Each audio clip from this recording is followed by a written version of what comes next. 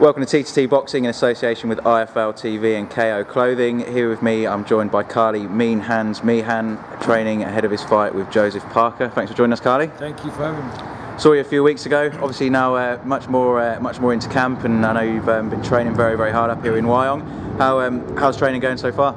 Training's going really good. I believe I'm right where I need to be at this point in time. I'm working hard, you know. There's an old saying, as you get older, you get smarter, train smarter. That's true, but I'm still trying to keep the sweat, you know, the blood, sweat and tears happening as well. Yeah, and I know you've been obviously training with your son Willis, who fights on the same night. And is fighting with someone, you know, of his youth and his age helping to push you further and further to train, say, like you used to? Yeah, for sure.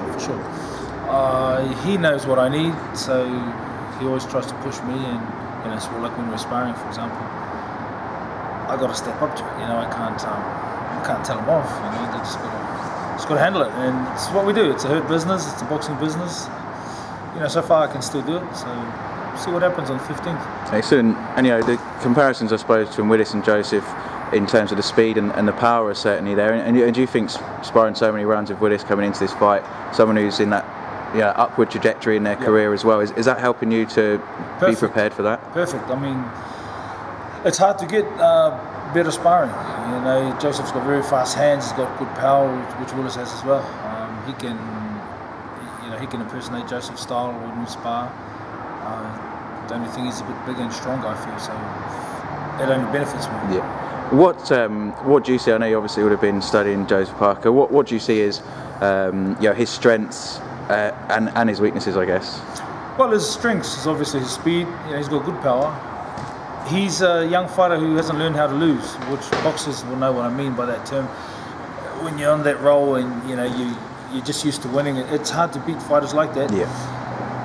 But on the downside, he hasn't faced anyone who's given him something to lose for.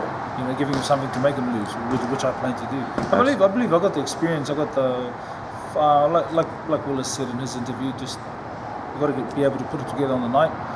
Make sure I've done all the training, tick all the boxes, which I'm doing. You know, God willing, I'll be able to put it all together on the night. And the fans in for a treat, really are. Yeah, absolutely. I think it's going to be a huge night, and biggest night in Australia and New Zealand boxing for a long time, particularly in New Zealand.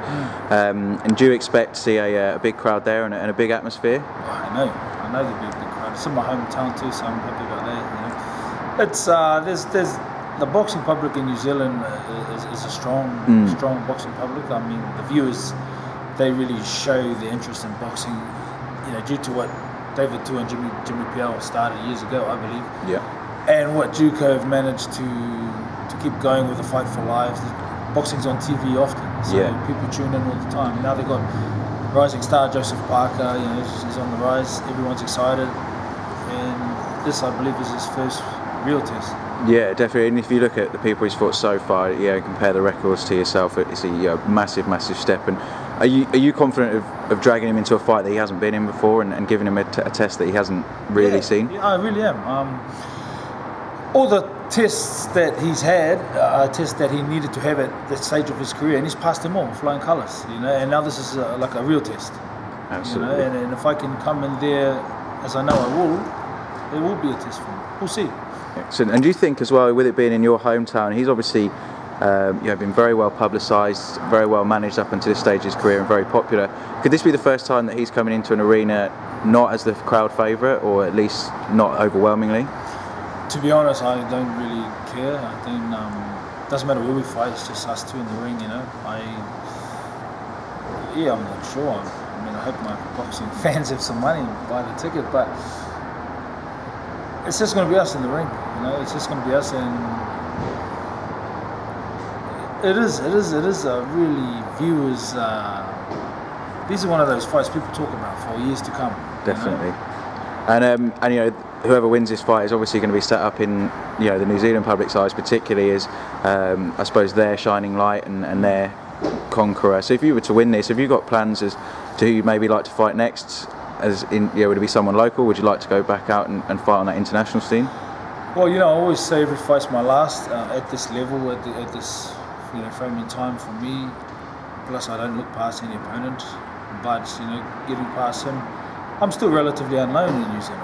except for, I was glad to win the Super 8, yep. fight Shane Cameron. A few people started to think, who's this guy, Yeah. But obviously a win against Joseph Parker, that opens doors to big fights, big money fights, so I'd be a fool to look past that, but I'd also be a fool to look past Joseph Parker. Definitely. And so we obviously interviewed Willis earlier. I know you two are fighting on the same card for the second time. What's it like as a father to be fighting on the same card as your son and to be training alongside someone that you've watched grow? It's the best. Not many fighters get to have that privilege. A lot of fighters don't see their sons become fighters, and a lot of fighters don't want their sons to become fighters because of various reasons. Some, like myself, because of the politics in boxing. I remember trying. My first trainer, Latu Rayleigh, told me how he tried to make his sons not fight. He tried to do things to discourage them from fighting, but they wouldn't have became good boxers. Rayleigh, and I sort of done the same to my son too. I tried to discourage them, and like I'd say things like, tomorrow you go train, do this and that, and then I'd go buy them big ice cream, and they'd eat the ice cream. I said, you don't want to be a boxer. He'll still go after ice cream dripping off his face and start training, And I thought, well, this boy, I can see he really loves the fight game, loves it. So, I look at all the things I've been through. I can use that to steer him in the right way. Absolutely, and train him. He's undefeated so far, definitely one to watch in the heavyweight division. We obviously saw him sparring nearly a year ago with the likes of Alex Leopai before, I think his first professional fight that was. So, and I know he's also been sparring with the likes of Lucas Brown as well recently. What have you seen in those sessions that give you sort of positivity moving forwards? I'm seeing what I already know. He can be one of the stars of the future. He puts his mind down and does the right things. Boxing's one of those harsh games, though. It doesn't respect anybody. If you don't respect the sport and do the right things, you end up nowhere. It's one of those games. When he spars Bo, Lucas Brown, Alex Leopai, he holds his own in there easily. He's not. You can't tell that this is an inexperienced fighter. He's been sparring his older brother since he was a little boy. That's it, it's in the blood, isn't it, in this family.